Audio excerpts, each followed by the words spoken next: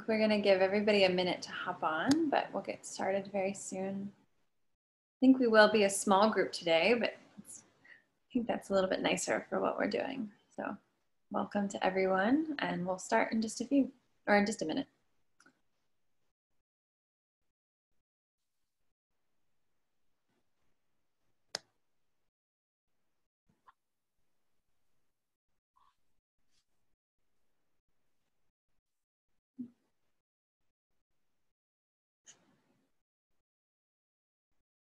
Is this an hour or is it 45 minutes? Just 45 minutes. Perfect. Exactly.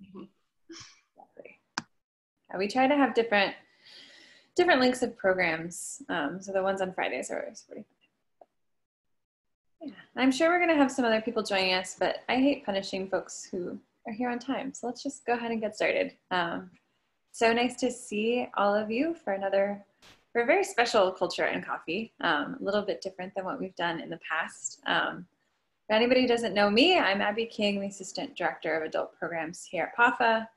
I want to start the way I start every program, and just for any PAFA members in the audience, thank you. Thank you for continuing to support us and for keeping us PAFA strong. We appreciate you. If you haven't already, you can always consider joining, and I'll drop a link to that in the chat, maybe towards the end of the program. I'm going to turn things over to my wonderful colleague in just a second. Kristina Murray is going to first start by explaining the history behind some movement and mobility practices. She has a short PowerPoint to just kind of give us some resources to get started, and why it's so important to incorporate these practices into our everyday lives. So I'm personally so excited today for the program. I think almost everybody I can see is already kind of in a comfy position, but if you haven't already, I'm sitting on my floor, on my mat, but feel free to grab a mat, a pillow, comfy chair, get comfortable. I think everybody, I'm going to go ahead and mute anybody that's not muted. I will say for the most of the program, if you don't mind staying muted unless Kristina is actively asking us questions, we will have time at the end for Q&A and a little bit of a discussion, but just to be respectful, stay muted. We are recording today's program, so if you know anyone who missed, we will be uploading this to PAFA's YouTube channel, as we do with all our programs. So just note that we are recording. And other than that, I think we're ready to get started. I'm going to hand you over to my colleague, the many hat-wearing, yoga-certified PAFA Teen Programs Coordinator, Kristina Murray. Welcome. Hi, everyone. Thank you so much for joining us. Yes, my name is Kristina Murray. As Abby said, I do wear a lot of hats, but by day at PAFA, I'm the Teen Programs Coordinator, and I run all of the teen programs that happen in the museum.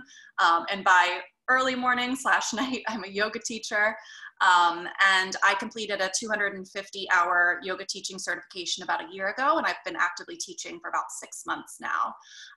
So I am going to be talking us through some of the basics of mindfulness and meditation, as well as mobility work, why it's so important to incorporate it into your everyday life, especially at a time like this when things are so uncertain, and our states of anxiety might be a little bit higher, our stress might be elevated. So there's a lot of really simple, effective ways to incorporate some of these things into your life to just make it better. So this is going to be a great introduction for a lot of you. And as Abby said, I'm going to start with a short PowerPoint just to break things down, and then we're going to get into some movement practice. You're more than welcome to try any of this with me that you would like. But if you're not comfortable, you're of course welcome to just watch and observe. And I will also be cueing, ways that we can make it more accessible for everyone. So I want this to be very inclusive, and I want each of you to be able to find a way to make this work for you. Okay, so I'm going to start by sharing my PowerPoint here.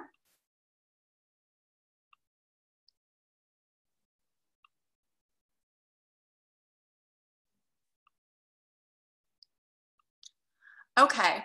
Also, before I get into this, I just want to make everyone aware that I am not a doctor. I do not have a bachelor's degree or any other degrees in medicine or science.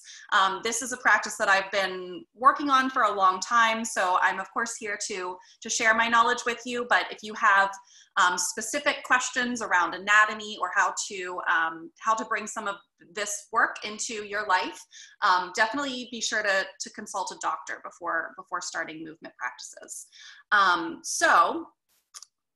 Without any more ado, movement and mindfulness. So we're going to get started. Give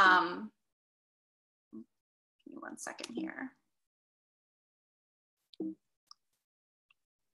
All right, so we're going to get us started with a little bit of a description and breakdown of what mindfulness and meditation are, because I think there's a lot of misconceptions out in the world about what some of this work is.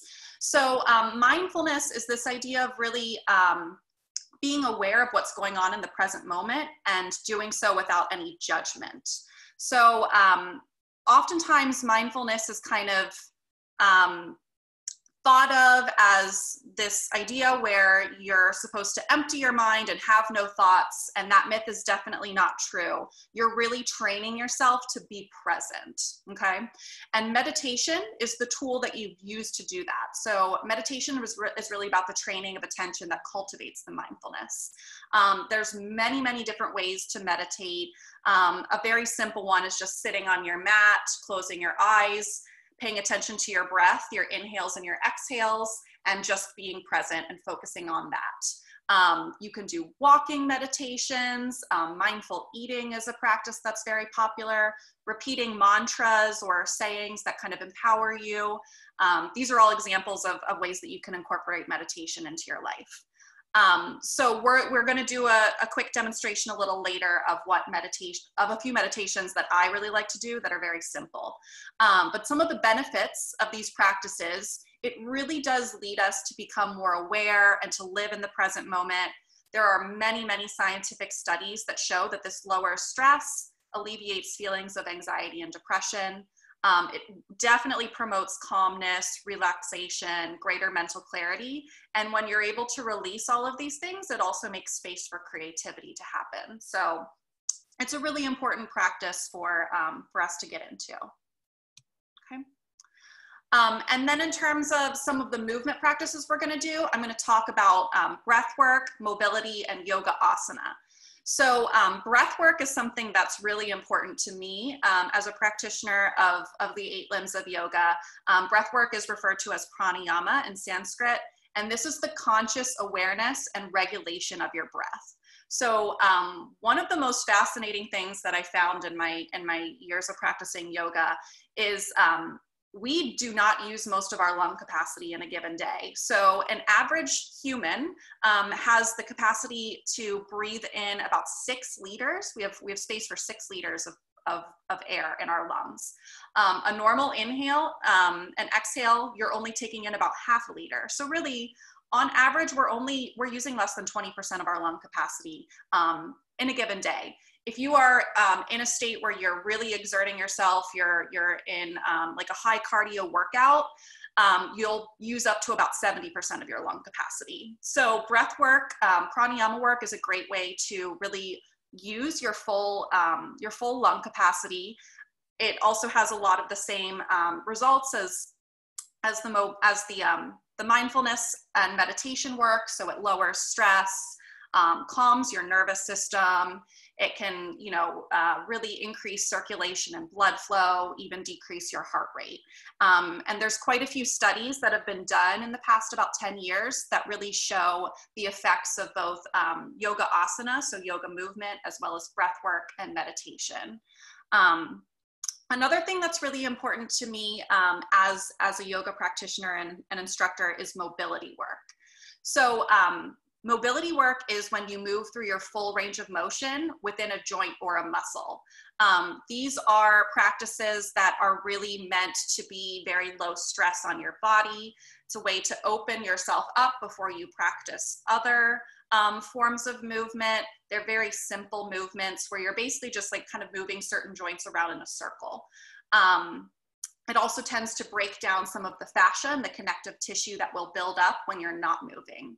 And also, mobility work is, again, really accessible for anyone. So when we think about how much we sit in our modern era, a lot of doctors, a lot of scientists are kind of talking about how sitting has become the new smoking, and it's really important to make sure to get up for at least about 5 minutes of every hour. So I think that mobility work is a great way to get yourself up and out of your chair and get your body moving, and really, you know, low stress, easy movements. So I'll be demonstrating some breath work and some mobility work later on. And then I wanted to take a moment to also talk about yoga asana. So yoga asana are yoga postures and poses that we do in yoga that build strength and flexibility. A lot of yoga poses, they have Sanskrit names, and they are meant to give you kind of a goal or an embodiment for the posture. So how you should feel when you're in it.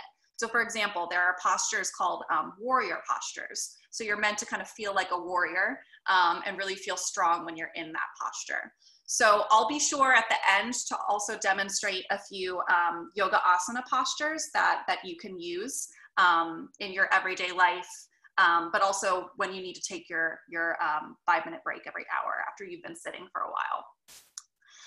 And just to go over some of the benefits of some of this work, I've mentioned them before, but breath work and connecting breath to movement definitely improves your lung capacity. This type of work can calm your nervous system quite a bit. It can decrease your heart rate and your blood pressure. But there's a lot of studies that are showing that that breath work and movement and yoga practice specifically increases the alpha brain waves associated with lower levels of stress.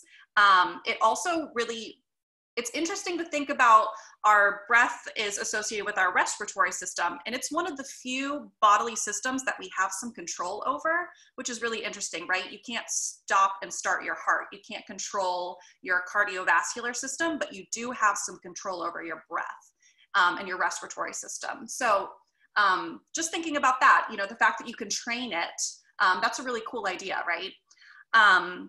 And then also studies on yoga and breath work have shown that it's really beneficial for your autonomic nervous system. So that includes your sympathetic and parasympathetic nervous systems. It definitely helps to regulate those. And those are the systems that control kind of your stress cycles as well as your relaxation. So there's a lot of kind of balancing that happens in yoga, bringing your body back to this state of balance is really a big goal of it. Okay. There's so many different benefits that I could get into with yoga and breath work. There is one study and specifically that really breaks it all down that we can definitely share for you. Okay, so before we get into some of the movement, I want to just take a moment to talk a little bit about the history of mindfulness and meditation and why it's really important to honor the roots of yoga. Okay, so most religions do have some sort of contemplative or mindfulness tradition in them. So when we think about prayer, that comes from most philosophies and religious traditions, this is kind of at the root of that. So today, mindfulness meditation and the kind of mindfulness meditations that have become really popular throughout the world, they're often rooted in Buddhist meditations. But today we really do think of mindfulness meditation as something that can be a secular self-care practice because we've seen that it can be so beneficial. And so it's become this thing that we use to emphasize stress reduction, cultivate our focus, and develop tranquility. Yoga specifically is a very, very old tradition. It began around 300 BCE, or 3000 BCE, excuse me, in India. And it was systematized by a man named Patanjali in his Yoga Sutras around 300 to 200 BCE. So these are very, very old practices. Yoga is something that entered the Western world in the 19th century and really took off in the Western world in the 20th century. This kind of started with the translation of basic yoga texts that were written in Sanskrit. And then there was an influx of Indian yoga teachers and gurus that came to the West in the early 20th century, and then it really took off about the mid-century in the 1950s and 60s. And something that I want to make sure to really make sure that you are aware of is we have kind of a limited understanding. Most people have a limited understanding of what yoga is in the West, right? So when we think of yoga, we think of postures. The postures, or yoga asana, it's only one of really the 8 limbs of a full yoga practice. So a full yoga practice, which is called Ashtanga, there are 8 different things that you're really supposed to focus on. Again, yoga being one. I'm not going to take the time to break them all down, but things like breath work, meditation, bliss, these are all practices that are meant to be incorporated to really have a complete and full yoga practice, okay? And in addition to that, I also wanted to make sure to talk a little bit about why it's so important to honor yoga's roots. So yoga is a system of living and a system of movement that really can fall into this category of cultural appropriation, right? So, so taking of another culture and not really honoring it fully. So I think it's really important when we're practicing these things to make sure that we do the research, we understand the roots of it, why we're doing it, why it's beneficial to the lineage that it's from, how we can incorporate it into our own lives, and how we can make it accessible to all rather than just some. Because that's another issue in the wellness industry is, you know, we see individuals on Instagram doing perfect flexible yoga poses, and that's not a reality and for most people, and it's not what we should ascribe to. We need to meet our bodies where they are, work with the gifts that we're given. That's an important thing to keep in mind. So last but not least, I wanted to talk a little bit about accessibility with all of this. So yoga, the word yoga literally translates to union. So this really is a practice that is for everyone. It's accessible to everyone. As we're doing some of these movement practices, you can make it work for you. You can use a chair or a wall if working on the floor is difficult, and I'll show some of those modifications as we're moving through some of this.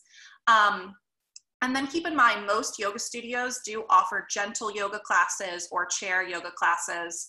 It really is important for all studios to make sure that there is a way for these practices to work for all. And if you come across a yoga studio that doesn't have some of these classes, you know, encourage them to get some. And then finally, there's so many ways to move your body. There's so many ways to practice mindfulness. Sift through it all, find practices that really work for you. Remember, there's really no right way to practice mindfulness. So again, find ways that it'll work for you. And I encourage you, you know, this is going to be just a quick introduction to some simple practices. But if there are things you want to learn more about, there's so much information out there on the internet that you can use to really find some of this stuff. So I encourage you to do that. So I am going to stop my screen share now. And I am going to lead us through some demonstrations. So again, you're more than welcome to participate in some of this. If you don't feel comfortable having your video on while moving through these, you can turn your screen off. But I'll move us through some of this for about 20 minutes. And then we'll have a little bit of a discussion and I can take some questions, okay? So I'm gonna get myself a little bit more set up so that you can see my mat. Okay. All right, so the first thing we're gonna do is we're gonna do a little bit of meditation and some breath work. So you can do this by sitting on a blanket or a block on a pillow. It's nice to have your hips above your knees. That's kind of a great goal to have here. It will get you into a nice comfortable position. So I always have yoga blocks around, and I also often just have a blanket around that I can utilize too, okay? If you don't want to sit on the floor, or if sitting on the floor is not accessible to you, you can sit in a chair and do this exact movement. So you're free to cross your legs. You can rest your hands on your thighs or on your knees. You want to sit up nice and tall so that you're really opening your chest, opening your lungs and feeling expansive. You want to lift up through the top of your head, through your crown, so that your energy is flowing upward, okay? So it's nice to close your eyes and just take a few moments to center yourself.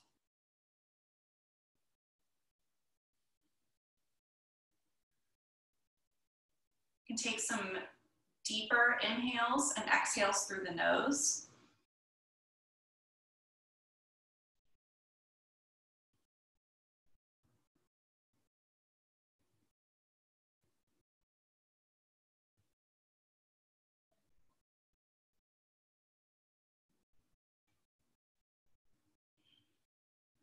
Okay, and I am going to lead us through some deeper inhales and exhales. We're going to inhale for a count of 4 and exhale for a count of 4. I encourage you to really stick with your breath. Do your best to just be present. And something that I do when I find myself having a wandering mind and thinking about my to-do list or something else that, you know, the fact that I'm hungry, whatever, just bring your attention back to your breath. And you can repeat in your head, like, I'm breathing in, I'm breathing out, to kind of center yourself back in that present moment, okay? So you can go ahead and close your eyes. And let's inhale for a count of 4. And exhale for a count of 4. Inhale again for 2, 3, 4, and exhale for 2, 3, 4. Another inhale, 2, 3, 4.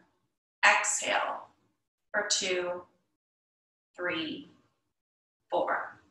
Okay, you can blink open your eyes. So I know that was a little rushed. I just want to make sure that we get through all of the different techniques that I'd like to show you. But again, this is a really simple way to just bring yourself into a state of mindfulness and meditation, and to really focus on your breath. It can be tough if you're not used to doing deep breathing to really feel like you can fully just slowly inhale for those 4 breaths, but with practice, it does get easier. So I encourage you to keep working on that, okay? I'm gonna move closer to us for this next movement. So I'm gonna show one more pranayama breath that I really like to do. So you can stay seated for this one as well. So we are going to do a practice called alternate nostril breathing, or nadi shodhana, okay? And this is a style of breathing where you're going to close off one of your navel passages and breathe through that, and then close off the other. So this is a really interesting practice that can, A, make you a little lightheaded if you've never tried it before, but it's a really great way to bring clarity into your mind. It creates a balance in your body, and you get to kind of learn how to regulate the control of breath, or the control of the flow of air through your nasal passages, okay? So this one has an interesting little hand movement that you do with it. So you're gonna use your thumb and your ring finger, okay? So these are the 2 fingers that you're gonna use. You're gonna close off your right nostril, okay? You're gonna breathe in through the left. You're gonna take your ring finger and you're gonna close off the left nostril, open the right, and breathe out the right. You're gonna stay and breathe in on this side. Close off and breathe out the left. Stay and breathe in.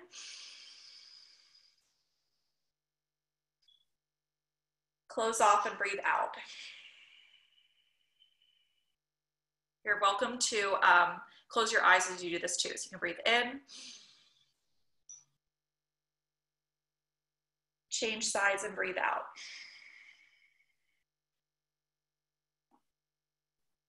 Stay and breathe in.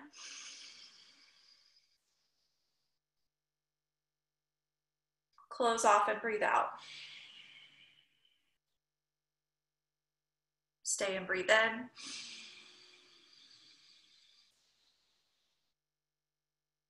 Close off and breathe out. and we can release this breath. So yeah, we can talk at the end for a little bit, but this is definitely a style of breath that just in a few minutes you can really feel the effects of it. Like I said, you might feel a little lightheaded, but this one is really intense because you are regulating the flow of air in such a specific way that you're not used to. This one can definitely be a little bit disorienting, but really, really wonderful and invigorating at the same time, okay? So I'm gonna move back a little bit so you can see my whole body again. And we're gonna do some seated mobility work. So again, if you are on a chair, you're more than welcome to stay on your chair, or you can come back towards your seated position, okay? And again, we're gonna do a little bit of mobility work. So this is moving through our full range of motion in a joint or muscle. And the important thing about doing mobility work is making sure to isolate the movement in that one specific area, okay? So we're gonna start with some neck mobility work. All right, so you're gonna sit up nice and tall. You're gonna drop your chin to your chest. You're gonna roll your right ear towards your right shoulder. You're gonna roll your head back. Roll your left ear towards your left shoulder and back down to the ground. And you're gonna keep moving around in this way. You can move nice and slowly so that you really move through that full range of motion. And again, a tip for making sure to isolate here is you really want this movement to only be coming from the neck. So you want to keep your shoulders as still as possible, your torso as still as possible. The next time your chin is at your chest, you can rotate towards the left. So bringing the left ear to the left shoulder, the head back, the right ear to the right shoulder, and back down. And keep moving around like this.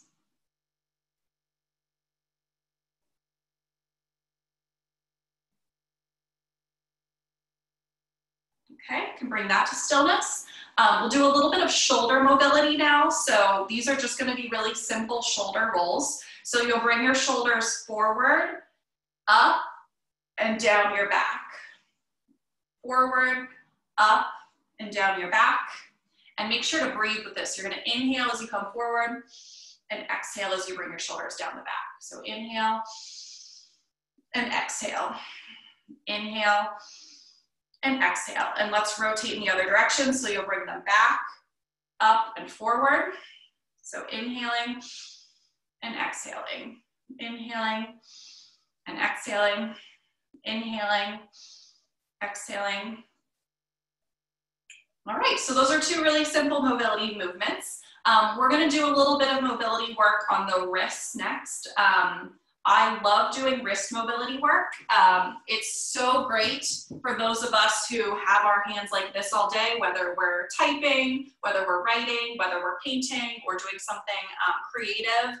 It's really important to open up your palms, do some mobility work on the wrists, and really focus on hand and wrist health, okay?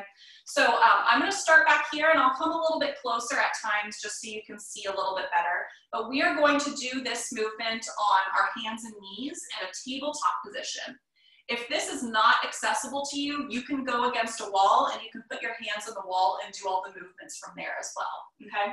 So in a tabletop position, you want your wrists to be stacked with your shoulders. So there's a straight line here. And then you also want your hips stacked over your knees, all right? You're spreading your fingers nice and wide and pushing down through your palms. You want to have a micro bend in your elbows so that you're not hyperextending, all right? And then you're also really pressing down the tops of your feet into the ground or into the mat, all right? So here, we're going to do some mobility work. We're going to lean forward. You're going to lean off to the right. You're going to lean back. You're going to lean to the left and back forward. So you're circling around your wrists. So the best way to isolate this movement is to keep your arms still and then really focus on grounding down through your palms here. All right, so notice if there's an area of your palms that lift up, and then just do your best to make sure that it stays down. And then we're going to circle in the other direction, so you circle counterclockwise.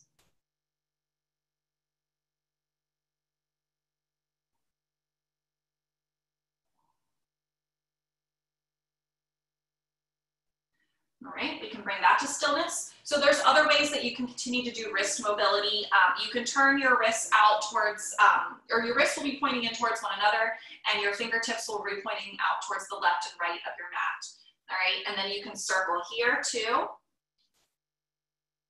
And I'm just gonna do this a couple times just so we can move on to other things, and then you would rotate in the other direction. And another way you can do this is you can actually rotate your wrists all the way back. This might not be comfortable for everyone, but you would have your middle fingers pointing towards your toes, and you can circle here too as well. If this is, if this hurts in any way, or if this is not an accessible move to you, you can turn your wrists out a little bit more and circle there, okay? So the next move I want to show, these are palm push-ups, okay? So you'll come back towards that tabletop position. All right, and what you're going to do is you're actually going to lift up onto the proximal knuckle of your hands. So that is this one right here. So where the fingers connect to the palms, that's your proximal knuckle. So you're lifting up onto those, and you're keeping your fingers, your thumbs off the mat, and then lowering back down. So you're lifting up and lowering down. If this is tough, you can bring your hands closer to your knees and lift here, and there will be less pressure on the hands and wrists. Right, and I'm gonna just come a little bit more close so you can kind of see what's happening here. All right, so it's like this, thumbs up. Okay, this is really great movement for your hand health. All right, couple more things we'll do. So you can sit back on your knees. Or on your heels for this movement, and I'm going to turn towards the camera so that everyone can see me and come up a little closer. So we're going to do some circles through our wrists. So the goal of this activity is to keep your wrist creases touching. So you really want your palms to be fully touching the whole time, and you're going to move your hands in a figure 8 position like this. And you could take that in the other direction, so rotate counterclockwise. And again, it's really important to keep the connection between the hands. Okay. And then one more mobility work piece that I like to do that connects the wrists and the shoulders. So I'm gonna come up a little bit higher so you can see, so you're gonna have your wrist crease touching, all right? And then you're gonna bring your hands through like this, continue to have the wrist crease touch. And so you're circling around your wrist creases, and you're really using your shoulders to help make this possible. So notice how I'm manipulating my spine at the same time that I'm keeping my wrists connected. And then you circle it in the other direction, so circle back towards you.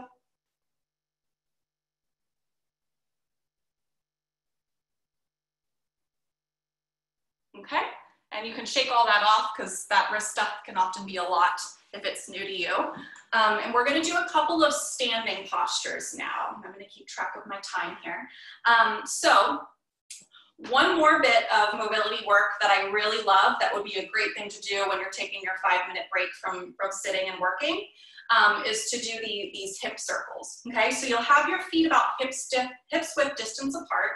All right, and you're going to lean your hips forward, off to the right, back, off to the left, and then back forward, all right? And the way that you isolate this movement is by making sure that your hip bones are pointing towards the front of the room at all times. And that will isolate the movement in your hips so that you're not using your torso to make it happen, all right?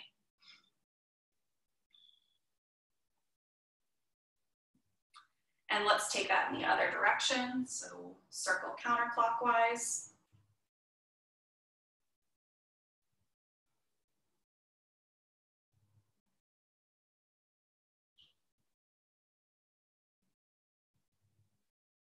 All right. So we're going to do a couple of yoga asana poses now that can be really helpful. Again, when you just kind of need to get up and take a break. So the first one we're going to do is a standing forward fold. So if you are sitting at a chair, you can always just do this from a seated position. You don't have to do it from a standing position. But so you'll make sure that you have your feet hips width distance apart again. And then you're just going to lay your upper body over your lower body. It's important to have a bend in the knees when you do this, because I can show you what it looks like when I don't. So when I don't bend my knees and when I try to straighten my legs, this is what I look like. I'm kind of caving in to my spine, and I'm not really putting myself in a position that I'm going to see growth in or see more flexibility in. When I bend my knees, I can keep my spine a bit straighter. I can get down a little bit further, okay? You can grab opposite elbows here and you can sway from side to side. This is really nice to release your lower back, or if you're someone who has bad posture or hunches quite a bit, this is a really nice movement to do to let go of your spine. We have to take care of our backs and our spines. So you can stop swaying if you were doing that. I want to show one more movement that's really good for the hands since we're already in this forward fold. So you can actually take your palms and have them facing up towards the ceiling. You can slip them underneath your feet. You can put your toes right in your wrist crease. And this is called a gorilla grip. So you can lean some weight into your hands and you can move your toes from side to side, and you get a really nice massage of your palms here. So this can be a really nice restorative movement to do. Again, if you've been like typing or drawing, writing, anything like that, it can be really nice to do. Okay, you can release that. So now we're gonna tuck our tail. We're gonna roll all the way up to standing. So you really wanna keep your upper body limp, kind of like a rag doll. And you roll up to stand, and the last thing that comes up is your head. Okay. So some nice mobility work for the spine is to just do these spinal rolls up and down. So you can drop your chin, put a bend in your knees, shrug your shoulders, and then roll down nice and slowly so that you're feeling every vertebra on your spine as you do it. Then you can roll back up. You can take this movement as slow or as fast as you want, but this is another great one to do to really get some of the kinks out in your spine.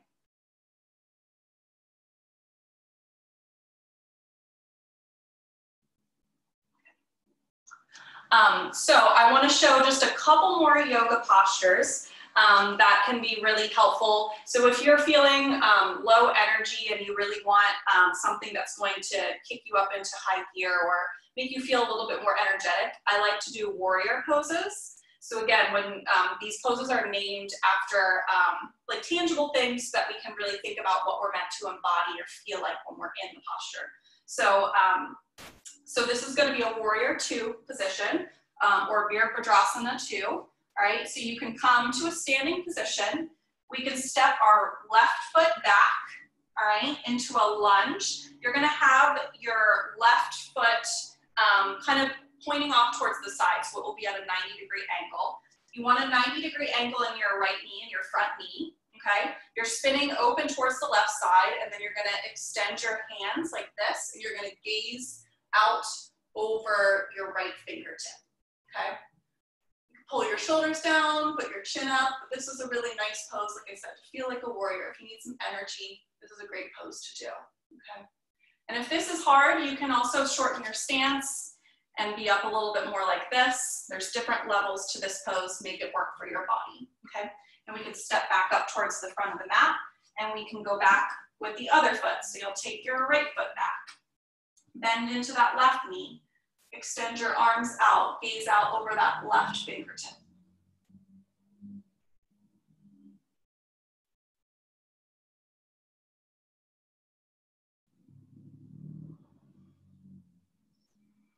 And don't forget to breathe here. All right, we can step back up towards the top of the mat. So another couple poses. So we can come back down onto our mat here. And we're gonna do what's called a child's pose. So you'll sit back on your heels. You can spread your knees out a little wide, or you can keep them together, kind of whatever works best for your hips. All right, and then you're gonna lay your torso over your thighs. You're gonna extend your arms out in front. You're gonna put your head down on the mat and rest here. And this is a pose that's really nice to do some deep breathing in, because you can really fill up the backs of the lungs and feel your lungs really expanding into your back body.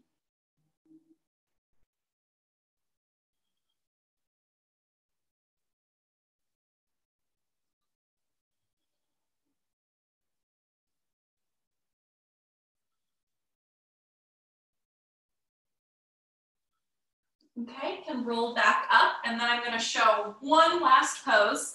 This is the traditional pose for ending yoga classes, but this is called Shavasana or corpse pose, and it is literally just laying on your back. You let your feet splay out towards the sides. You rest your arms on either side of you with your palms facing up. You close your eyes. You let your breathing return to normal, and you just relax and melt into the floor. It's a really, really nice way to end any sort of movement work, to just give yourself a moment to rest and return to that normal state of energy flow in your body. All right, so that, again, that's just the tip of the iceberg in terms of what you can do with a meditation, movement practice, yoga practice. There's so much more to do and to talk about, but wanted to get us started there. So we've got a little bit of time. If anyone has any specific questions about any of this stuff, I'm more than happy to answer. Yeah, we're a small group too, so feel free to unmute yourself if you have questions, or I'm also going to drop some resources that Kristina shared with me in the chat now. So some health impacts of yoga and pranayama, if you want to continue some of the wonderful things Kristina just shared with us, and then origins of yoga here. Oh, my foot's spazzing a little.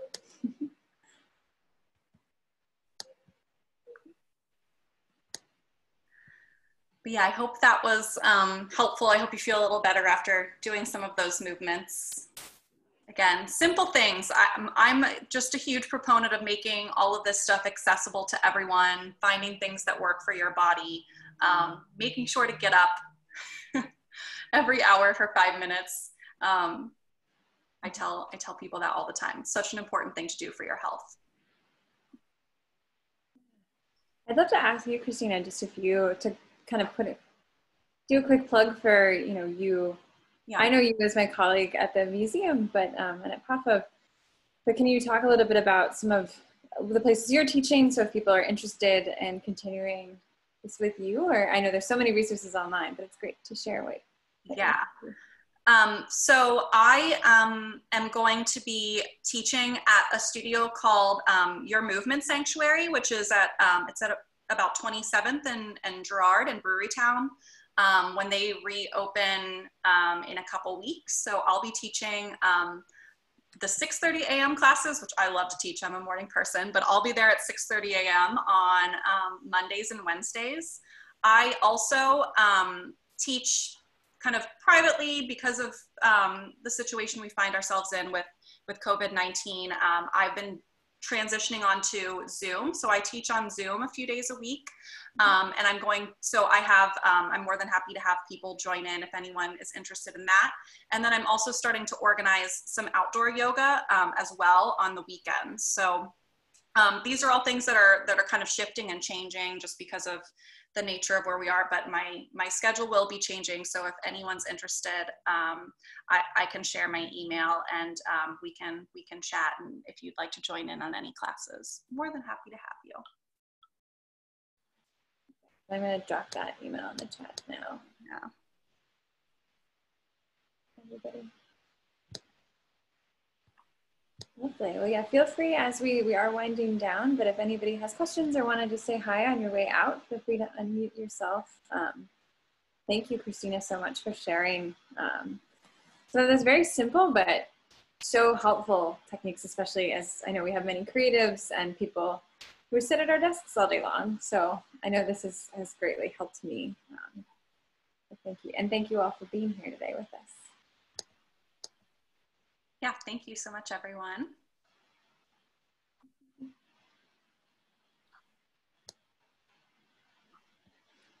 Yeah, that's a great point. I'd love to hear if you feel comfortable unmuting yourself. You know what? I know I saw you at our yoga, or at Kristina's yoga class this weekend.